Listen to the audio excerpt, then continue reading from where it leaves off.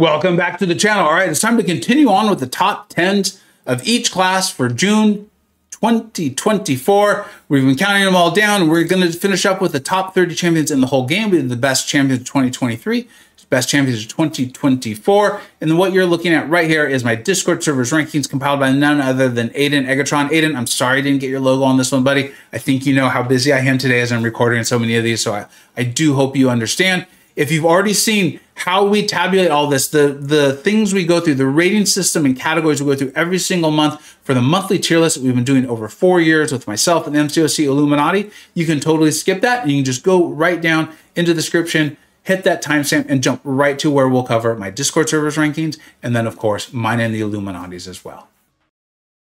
All right, let's jump into this very quickly. And remember, if you've already seen how this format works, go ahead and just jump to the timestamp that I've listed in the description. You can get right to the rankings. Now, this is how we've broken down every single champion, rated them. This is when I talk about the thoroughness, the hours, the debating, going back and forth. It is a lot of fun, but this is how we do it. And then this is how they're all scored. And every month that is presented in the general tier list. We've been doing this for, I think, 4 years now.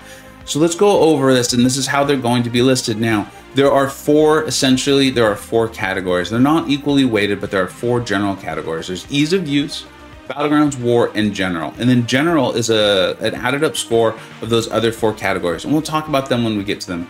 Ease of use, this is worth about 3 points. This is the epitome of it, is Sunspot. I know often we think of like our parry heavy champions, like an Archangel being the easiest to use. And I'm not saying they're not, but we are including champions like Sunspot, phenomenal champion, not a knock on him. And in fact, I know many players like the spreadsheet because they can configure it for ease of use, even though I always present it every month without ease of use. For the sake of these rankings here in June, we will be including ease of use. Moving on to Battlegrounds, this is worth 10 points. And you see my Battlegrounds rankings every single month. We've been doing that since before Battlegrounds even came out. We're now adding even the scores so you can see them. Photon is a 10 out of 10 in the dual threat category. She's a very good defender, a menacing defender. There are some very good counters for her though. If you pull Photon, someone pulls a Mantis, you throw her on attack, and there's a lot of meta defenders that she is very, very good for. So she's the perfect example of a 10 out of 10 in Battlegrounds. Moving on to War. War is in an interesting place, and I won't take too much time for this, for that discussion in this.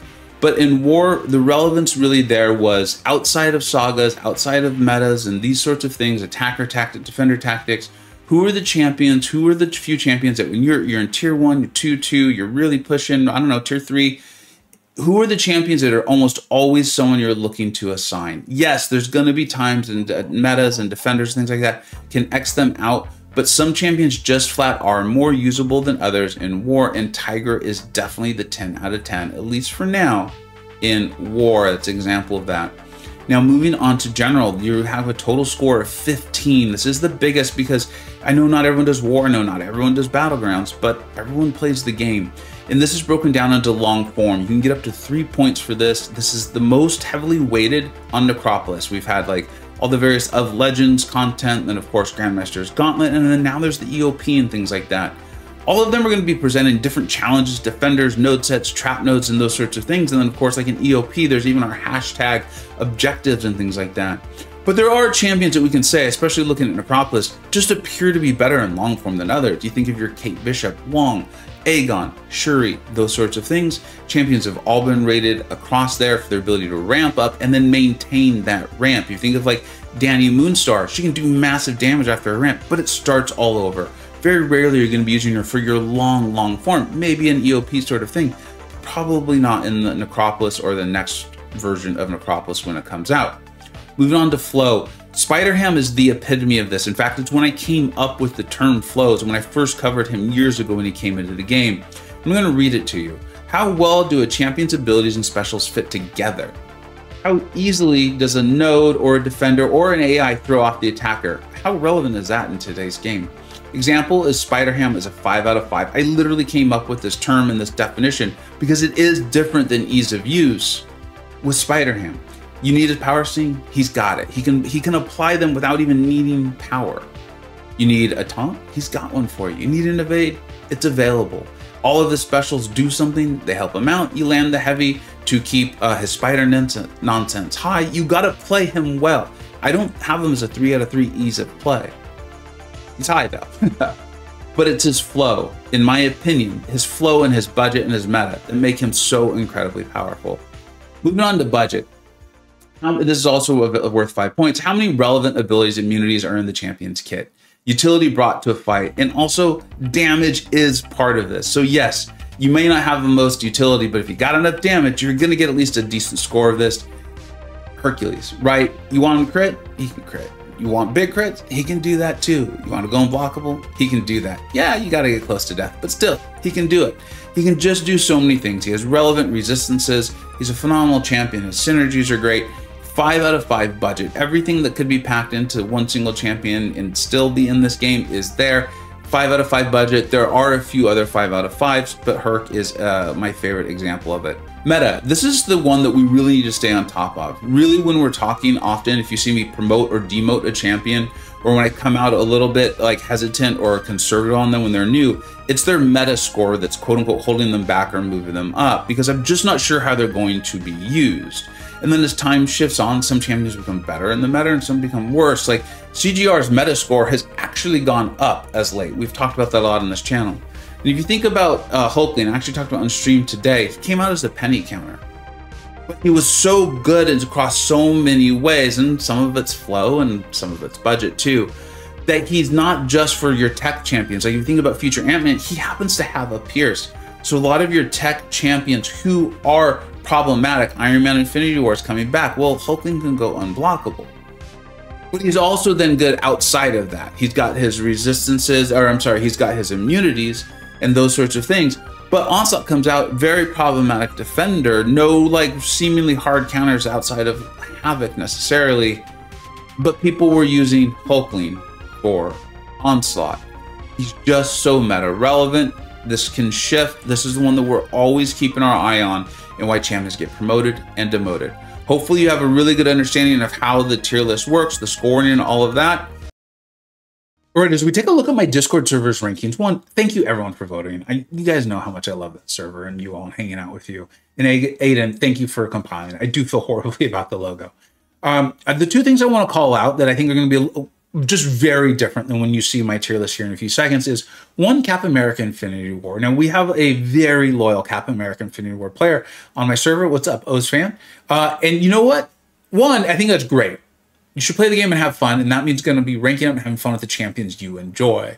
But two, he's also right. Cap is fantastic, and let's not lose sight of that. The other one I want to point out is Quicksilver, and because of the way we are tabulating this for the top 10s, he actually is falling out of the top 10 on my tier list with the Illuminatis, and that's purely because of the ease of use score, right? That's something that we add when I present the tier list every single month. I actually purposely uncheck that box, but we do have it. We do have that category, especially that Spreadsheet Wizards added it on because they were like, hey, look, not everyone, or better put, some people are really going to care about the ease of use category. It's going to help them make decisions. And I thought, you know what, guys, if you're willing to add that like ability for people to conform the tier list to the way they want, and you're going to add on a whole nother category, I am happy to go ahead and give all these champion scores. And they did it. And so as a result, Quicksilver was actually going to fall out of my top 10, but I love that my server made sure that he was in this one because I do think he's that powerful. He's just a little more tricky to play. All right, let's go ahead and get to my rankings. All right, now we're at mine and the Illuminati's rankings, and obviously number 10 is going to be Void. It's actually a 3-way tie the way the scoring worked out. But before we talk about that, I wanted to go over the honorable mentions real quick, which is Joe Fixit, Spider-Man 2099, Miguel, the Overseer, Mr. Fantastic, and Quicksilver. As I mentioned earlier, and what reminded me to mention it was the scoring of Quicksilver. So I was like, wait, why is he not in my top 10? And again, it's ease of use is starting to come into play. It is being included for these rankings when we do the monthly tier list. I purposely present it without that and then allow you with the spreadsheet to go ahead and click that button so you can see that when you go for your own looking at it as well. So just keep that in mind as we move on. Now, number 10, Void, again, tied for the number 9 spot. It almost blows my mind that, again, I mean, we're beyond 6 years of Void being in this game, and it shows you how great he was when he came in, how relevant, and how even though as the game has evolved and grown and become more complex, his abilities stay fantastic, right? One of some of the things that make him very unique in this class, although I'm going to call him, and he is tanky. And I don't think that tankiness is just due to speccing into inequity, right? Which is what's redoing the attack rating of your opponents with all of those debuffs. He just has a nice large health pool. He's really good at that. He's been tanky for a long time. He's got that petrify that he gets going, right? So he's handling the healing and the power gain for you. It just takes him a little while to get ramped up. But for a while, we started to kind of hold that against him. It felt like the game was asking us often to just get that going immediately, and Void felt a little slow for it. But again, as he's continued to develop, as the games continue to grow, there's become more and more space for fights where if you play well, you can get him going. They give you the time to get that going. And then, of course, he does have Incinerate immunity, so he's even coming with at least some nodes and those sorts of things or defenders that he can take. Really great champion. He's never been one I've loved playing him, but I can't deny he is a fantastic, fantastic champion. All right, let's get to the other champion he is tied with. I mean, you're going to give me an opportunity to talk about Red Guardian. I'm going to talk about Red Guardian, right? I like, his buff was so good, and I covered it on the CCP beta, and I remember being like, I don't think they know how good they made him in long form, but I have to show it, right? Like, they're eventually going to find out. Like, and it's not like I'm the only person who's going to notice. So I did show it, and lo and behold, sure enough, within days, they nerfed. Yes, they did. They nerfed the buff, right? But they didn't do it afterwards. Like, it's fine, in my opinion. It's when we get all crazy and outrageous about it that becomes a problem. And by we, I mean the player base. Guys, let's tone that sort of stuff down. Let's give grief when it's warranted, not when it's not. And that was the buff, and that was the point of the beta, right? And yes, that was tuned down. But the short form was tuned up a little bit. And lo and behold, we've got a Battlegrounds questing war monster. He is buff immune with all of this massive, massive burst. As I talked about in that, it's amazing. He has the slow off the SP1, and it's refreshable, easily refreshable, while still maintaining his damage. You don't have to choose between his damage and his utility. You get to the SP2 with your shield up, and you just destroy things. I love it. He's based on having crits, and he has a very high crit rate. Now, sometimes he doesn't crit, and that's been happening to me a little bit in the current Battlegrounds meta, but I don't care, because it's an informed decision, and that's like what he has, because the results and when it works are so outrageous that it makes sense to me, but sometimes it's not going to work. I'm the one that chose to roll the dice. Sometimes it works, sometimes it doesn't. I love this character. I love playing him. I love everything. And I hope that he comes as a 7-star. I don't think he's too overpowered for it at all. So, kabam. Please put him out as a 7-star. And if you haven't seen my videos on him and you're not sure why I'm talking so highly on him, please go check him out. If he was a 7-star, it's a tough list because science is so good, but I can already see a couple champions that I do think he'd be above.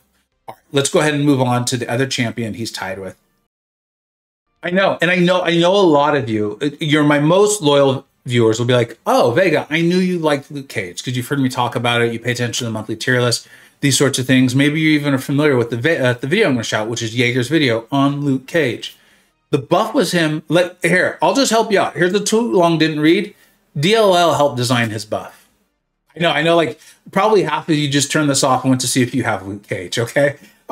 Because the fact of the matter is you know that the champion's going to be relevant.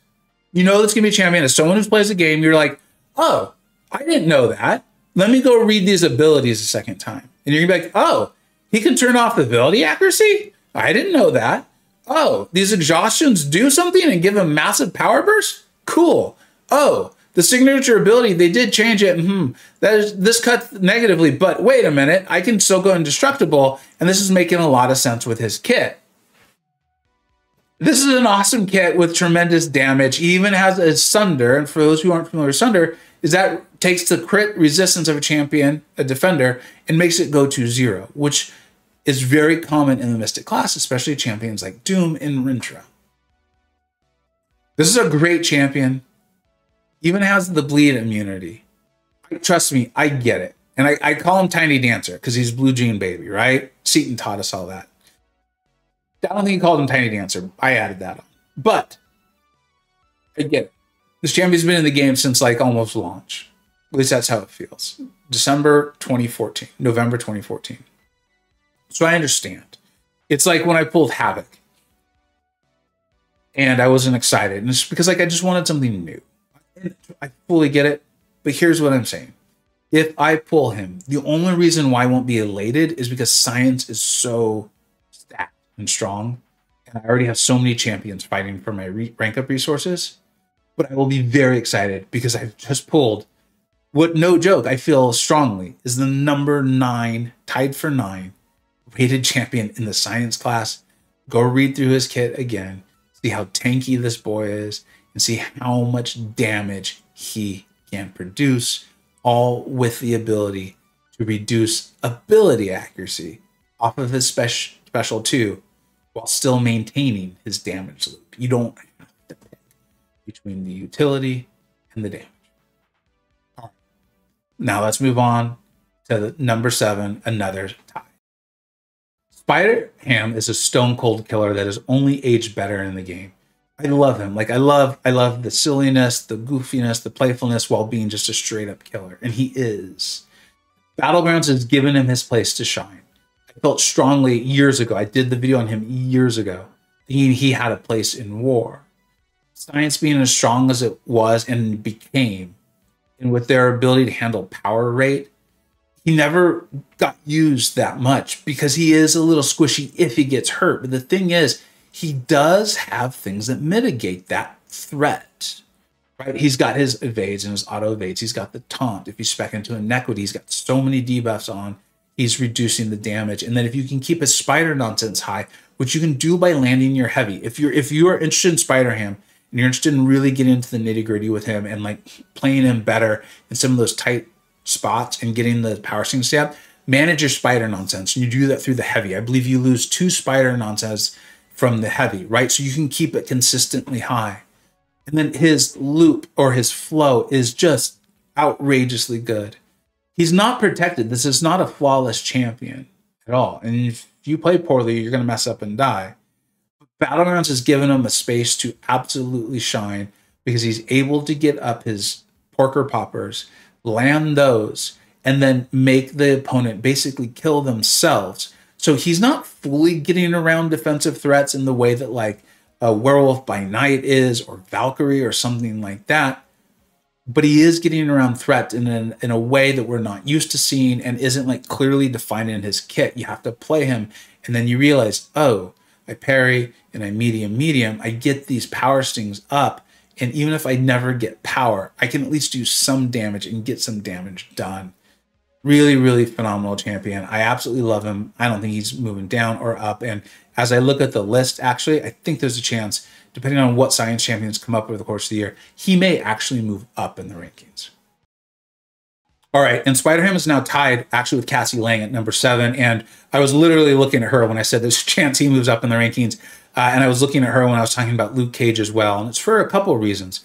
Now, you know, I think I'm one of the last big Cassie Lang fans left. I think, yeah, I said that correctly. And the irony is I still have her at rank 4. I am not using her as much. I fully admit that. And a lot of that's due to me having left Tier 1 War and then her not being tactic. And then she did have the bug issue, but then that got fixed. No pun intended on that one. But I think it's important to remember all the things that are in her kit and how good her loop is, right? She's essentially a triple immune, right? She has the 2 flat out immunities and then she's buff immune as well. You add those all together, you've already got something very intriguing. She has the ability to do really large sting damage. Not as big as Spider-Ham, but I think it makes sense given her ultimate immunities and things like that. Plus, she's incredibly tanky. I remember showing the war videos of her and like taking a hazard shift lane and just, I was healing from the debuffs at a point in time. She's great. I hope that she does come out as a 7-star. I don't see why she wouldn't come out as a 7-star. And I think when that does, the community is going to be reminded how great she is. Now, I will say that in the last few months, you know, because like I said, myself and the Illuminati, we go over this stuff every single month when we refresh these. We want to make sure we're recognizing the meta and things like that. She has started to come up as a champion who potentially should get moved down. And one of the things that's being spoken about is the AI, and it does make her a little more difficult to play. You know, one of the things that made her so exciting was like getting the opponent in the corner and utilizing your shrink down mechanic. And you could really start to stack the power stings and get the damage going. And if the AI is not cooperating in the way that you think they should, right? And the AI shouldn't do that every time. Like, it shouldn't be a face roll game. But I have to say, like, you've heard me talk about this with Gladiator, where I'm like, I'm not enjoying Gladiator as much because I'm having trouble controlling the AI or even reacting to the AI with him. And if that continues to happen with Cassie, then she is just going to get moved down. And so that's why I'm pointing at her, is because she's not out as a 7. There are other champions who can kind of do what she does. There are other buff immunes, and there is Ant-Man as well, too. So unless there's immunities required, you're often not bringing her. So because of all of that, and then the lack of the 7-star, I could see her moving down, and that would be purely due to Metascore. I still think she's great. Number 7 champion in one of the most stacked classes in the game. But I do want to at least bring that up, that next year when we do these ratings, you might not even see her on the list, or at least honorable mention. Still amazing, just not as good. All right, Silk, we got to take a second and talk about her, because she's got the Sunder, right? Removing the crit resistance. She has absolutely bonkers massive bursts, right? At the time of her coming in the game, July of last year, I had a rank 2 Sasquatch and a rank 2 MCoC. And all of a sudden, this character, Silk, started obliterating them in Battlegrounds. They went from my 2 best defenders to basically having no value at all if my opponent had Silk. She also has the slow off of her signature ability, and if you get that up high enough, it can start to counter. I think it's healing, but it's mitigated to only win the slow. It seems very designed to counter Sasquatch, which is great. He needs counters. And I actually can't say that I love Silk, because I've pulled her and I just haven't used her that much. She's not easy to play, but she's not overwhelmingly difficult, at least not in some of your basic Battleground matches. I see what Fintech does with her in War, and I think he is doing very complex things, especially with the SB3 and then the complex combos he's coming out with and utilizing the Striker, which she's clearly built with. She also has that amazing evade, special evade in her kit as well, so she isn't tanky necessarily, but she can help you get you out of trouble. But in a way, I almost kind of blame her for things like Spider-Punk not landing well. Because she took the bar for what we thought of when we wanted a Battleground science nuke, and she like destroyed it. Like whatever the record was, she took it from like here, I'm gonna make sure, sorry, from like here to like here. Like there's all of this space that could have been in between, and she just jumped way farther ahead. And now you have a champion like Spider-Punk, and that's fine. Like it's fine. I love Spider-Punk. I'm the one telling you guys I think he's still great. But that's the thing with Silk. And we see her do great things in War, and she's very good in questing as well. I think she's where she shines and why so many of the community love her so much is in her nuke qualities in Battlegrounds. It's what she was designed to do. She does a phenomenal, phenomenal job. She does need to stun, and it is a debuff. It's not like America Chavez with the passive.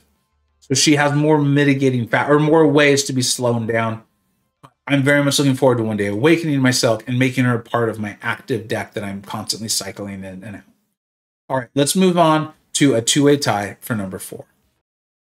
Tied for number 4 is Human Torch. He's clearly on his way down, but number 4 in the best, and probably the best, or what many people consider to be the best class in the game, means you're doing A-okay. This is purely, like, absolutely 100% purely due to not being as a 7-star, right? You can ascend him and get as much as you can out of him. His pre-fight ability is kind of like ridiculous, but I'm glad it's there. As a player, I've enjoyed it. Thanks to PvP with Battlegrounds, we're now forced to face these things, and I think we can often think about like, oh, this feels cheap or what have you. But it is what it is. We're all aware of that. There's really not much to say about him because he's been in the game for so long, right? I'm not going to make this video longer talking about what Human Torch does. He's really unique because of his Nova Flame, his ability to have the pre-fight, get that first single fight, and then just absolutely obliterate what is almost anything that is in his way. He's incredibly strong against Mystics and energy damage. He was great in Abyss of Legends and still very good in Battlegrounds and in some war fights as well. And he can even counter miss. And yes, They buffed him. All right, let's move on to the other champion tied at number 4. All right, we're on my boy Hulk, right? And like the guy smashes. They did a great job with his buff. I absolutely love it. It was one of the buffs that went live, and I just sat down and just started playing. I was like, clear my calendar. I'm playing this character today. I think I did a couple of videos on him within like the first week. He does massive physical damage. He's massive bursts. And then he's got the passive fury. So he is not buff immune, but the buff that he does get is passive. If you got him awakened, he goes unstoppable, right? When he triggers his gamma rage, he actually gets stronger as he loses health. But in those like battlegrounds, you obviously don't want that to happen. And he has more than enough damage. When the SP2 crits, things die. And if that doesn't happen, you can get into the Hulk stun lock, right, with the SP1. And if you really just want more and more damage, you can go to the special 3 and it boosts all the physical damage as well. He's poison immune. He's absolutely a blast to play. And I'm really glad that Kabam put him into the game. He feels like the sort of champion that they don't tend to make that much that often. And yet I think it's great that they do. It's an absolute blast to play. And yeah, I mean, there's not much more to say besides smash, massive physical damage, unstoppable, stun lock off SP1, even more damage off of the SP3. All right, let's move on to the number 3 champion. All right, number 3, everything Hulk is in Smash, blunt, force, physical damage. Photon is in elegance, right? No surprise, this is the Daddy Longlegs DLL champion. She counters miss, like right out of the gate. Her medium attacks counter miss. Really, really great. And then when she gets in her pure energy form, I think none of her attacks can miss, if I remember correctly. She has very good damage. She does have like that ramp and the carry over from fight to fight. So sometimes if you can get her into her ramp right away, her damage is going to come across as being absurd. She can parry non-contact attacks. I love that sort of versatility and relevant utility put into a champion. She is my favorite dual threat. I guess between her and Domino. Depends if I'm feeling lucky that day or not.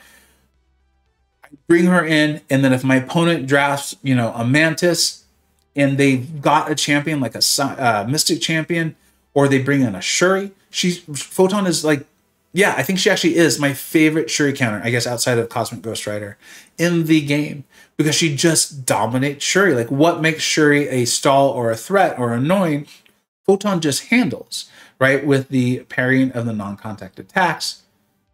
She's amazing. She's great. She's so versatile, so relevant for our game. I took mine to rank 3 at low sig. I have no complaints about it. I use her defensively. I use her offensively. I use her in quest. I use her literally in every single mode of the game. And she is a very good defender as well. She's obviously not moving down, not anytime soon. And one of the champions above her is only available as a 6-star, so it might just be a matter of time. All right, let's move on. Scorpion at number 2. I think he has a very strong argument for being number 1. The main reason why he's not is he's only as available as a 6-star. We've talked about this, and hopefully you've seen the other videos, so I'm not going to elongate the point. But, you know, as time goes on, he's going to struggle to keep up. The thing with him is, though, is he's still doing okay in Battlegrounds. He's still an annoying defender with that stupid evade. I really hate his evade. It just feels cheap. But he's got the Venom synergy, which is basically making him a 7-star. Like it's wild that got into the game. I love it. It's a blast. It's fun. And if that's why he won't come out as a 7-star, Kabam, just remove the synergy from the 7-star. You do it with other champions. Like, you have champions where they don't get the synergy as a 3-star. Just do it with him as a 7-star. Just make the 7-star Scorpion not get the Venom synergy. Like, if that's why he's not coming as a 7-star, just do that. We still have an amazing champion with the ability, shifting ability of his own immunities and of damage sources, which is very powerful, and that's probably why he's not coming as a 7-star. But it adds tremendous versatility. I think it's helpful to mature accounts, right? Because he's powerful. And it's also really helpful to up-and-coming accounts because they can take one champion and cover all these, a variety of places really, really well. I'm also, I think, explaining why he's not coming as a 7-star.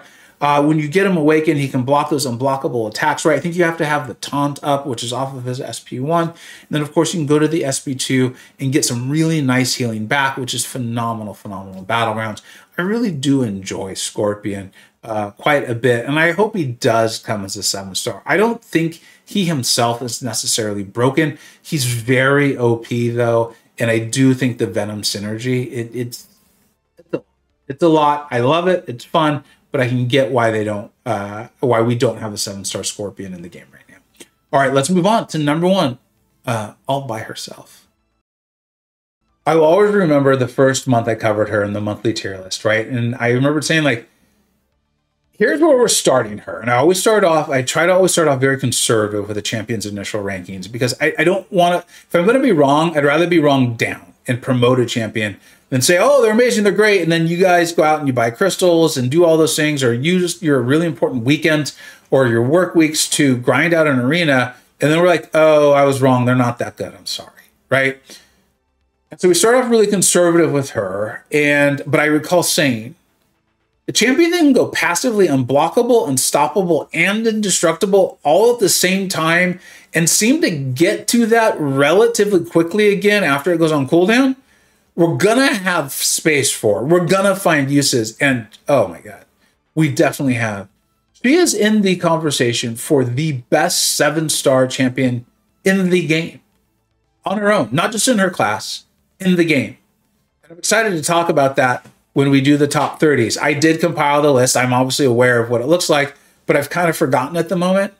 I also see she came out in September of 2024 or 22. She is not slowing down, and I don't think she ever will slow down.